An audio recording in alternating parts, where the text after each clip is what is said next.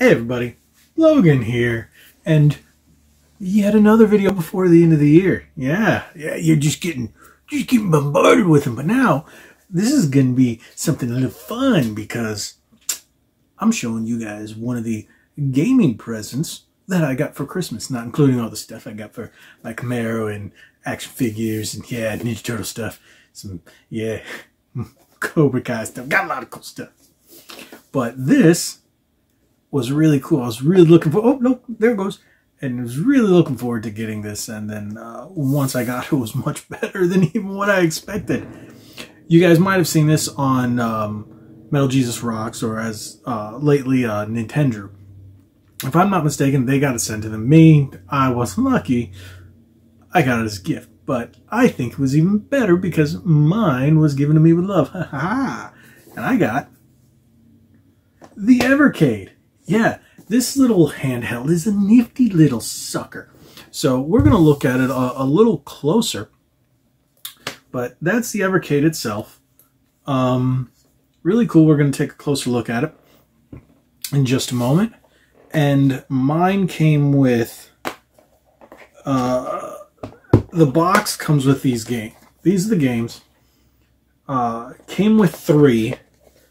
Again, we'll take another closer look, and then as a gift I got this one on top of it. This one has one of my favorite games from the Super Nintendo, and most people don't know what that is because it's a rare one, not an expensive one, but it's called Battle Cards, and I'm going to show you a bit more of that in a moment. Now, one thing that this little sucker does do, it actually connects to your TV via HDMI mini, but unfortunately I don't have one of those cables. I didn't notice that when I got it. I think maybe one of the guys mentioned in the video. I didn't really pay much attention to that because I want to use this strictly as a handheld. But it does say when you connect it to your TV, I think you can see it right there, 720p. And I'm fine playing it on here. I spent a lot of time playing a couple games, some Atari games. Even though I was technically old enough to play the Atari, my first experience on Atari was Donkey Kong, Pac-Man, and MASH. The TV show, it actually had a game, and that was my first experience, but I didn't really get in until I got an NES. When I was a little older, I think I got mine in 87, 88, something like that. I was about 4 or 5 years old when I got mine. And that was really from there, but I did play these games. And it was kind of interesting playing some of these games from the 70... what was the one I was playing? 7800? Which is most of them like Ninja Golf. That was an interesting game. But this way you can't really see much. Let's take a closer look because this thing is pretty cool. Welcome to Red Bandana Gaming, the channel where Logan will show you everything. Play to gear, their crew is here to take you on a journey through every atmosphere. Releases to news, you don't have to choose. Red Bandana Gaming is here for you. Alrighty, so yeah, this is the box for the Evercade. We're not doing an unboxing because, as you can see, I've been playing it, but we can take a closer look at the box. I did get the premium pack that comes with Atari Collection 1, Interplay Collection 1, and Data East. Comes with a number of games. This I found a little weird. Other cartridges available. Those were the ones that came in here, but here it says Mad Cat, yet shows Data East. I saw that. I was like, that's a little weird. Now, this is from the UK. I did not see a US version. I'm not even sure if there is one. But as you can see, also play on your TV in 720p. And then on the side, it shows you all the games that come in the pack. I was playing Alien Brigade. And where is it on here? Ninja Golf? Ninja Golf, right there. And then I played Clay Fighter, Earthworm Jim. Haven't played anything on here yet. But this is the console. So let me... there we go. Ah! There's lint. Lint. No lint on the screen. Talk about pet peeve. So there you go. This is the console itself. Has a headphone jack. You got your volume here. Now it does charge with a micro USB. Oh, is that a mini? I don't know. I can't remember what the difference between them. It should have been a Type-C. Power switch, HDMI. Now the back, I like these little cartridges. Like the cartridge connector's like right there, but this is the cartridge. So you open, let's see, the box. And they remind me of Genesis games, but like a smaller Genesis meets, I guess, Vita. Whoops, sorry. And here, let's go. That is the Namco collection. Here it doesn't show it, but yeah,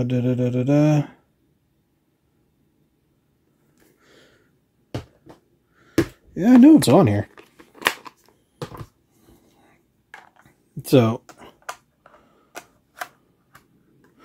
pop it on. I did fully charge it. I killed the battery last night.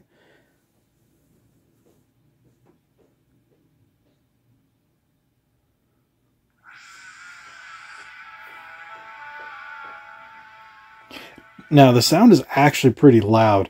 That was not full bore, so let me... see? Battle cards. It's the first one.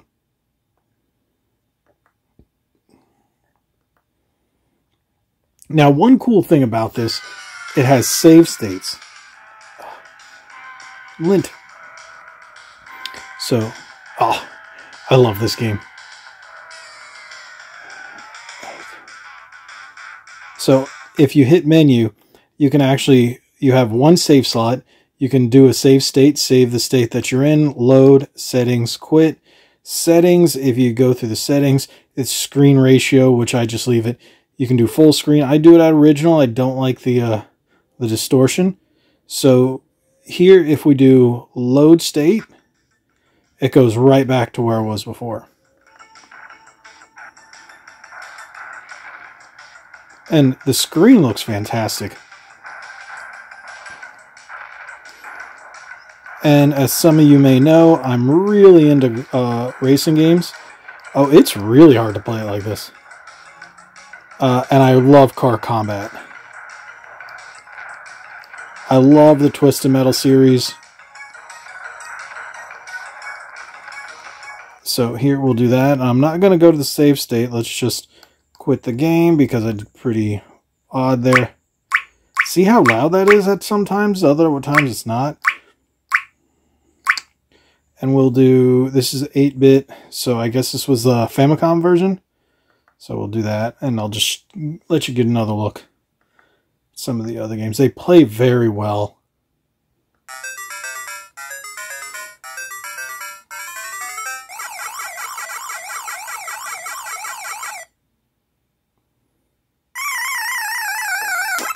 Is it bad that I forgot how to play Pac-Man?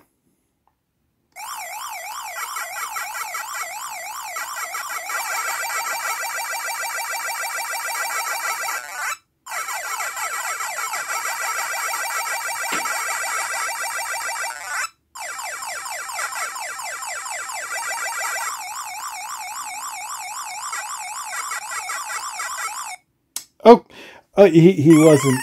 He was just actually blue. Well, there you go. That's a little look into it. There's a number of different games that you can actually purchase. I really like. Let me turn that down. See, I really like the handheld. The buttons are cool. I like the Genesis style D-pad. The only thing that bothers me are up the shoulder buttons up here. I don't know if you can hear it. They're very clacky. You don't get much of a satisfying press. But otherwise, everything about this little console is great. Everything's officially licensed. So you don't have to worry about that bootleg game thing that you buy at like the drugstore or something like that. But yeah, and everything's really good quality. I was honestly surprised it was going to be as cool as it was. And I'm really, really happy to get this. If you guys like retro gaming, if you like stuff, the 8-bit, the 4-bit, the 16-bit, stuff like that, Atari, NES, Super NES, Sega Genesis, era games, this is definitely a solid pickup. If I'm not mistaken, you could probably get the starter pack, which is this right here, for around that. I think this one's around $100 on Amazon. Each of the games run anywhere between 20 and 30 bucks a piece, and there's more to come. I noticed there's actually more of these collections coming out, and I will definitely be picking them up. And again, the way they come in the little cases, they're really nice. They're numbered, and you can just put them up on your game shelf, and they look really nice on the game shelf as well. They fit in very well with a lot of the retro games with the case styles and everything. So yeah, there you guys go. That is a look at the Evercade. This is the premium pack, like I said, and it's from what was it, Blaze? And yeah, Blaze Entertainment. I've never heard of them. It's cool that they managed to get everything officially licensed, and it's a solid little handheld. Yeah, I would definitely say for the price, it's definitely worth it. You get a lot of games to start with. I like the fact that they're not built in. I like the fact that they're on cartridges. Gives you that old school feel. Yeah, and none of that bootleg nonsense. This is a really, really good quality retro handheld. So yeah, if you were thinking about picking up one, you can check out, you know, the other videos if you're really not satisfied or still not convinced with my video, but I think it's fantastic. Definitely worth a pickup. The price is, you know, it's a bargain. So pick it up if you love the retro games.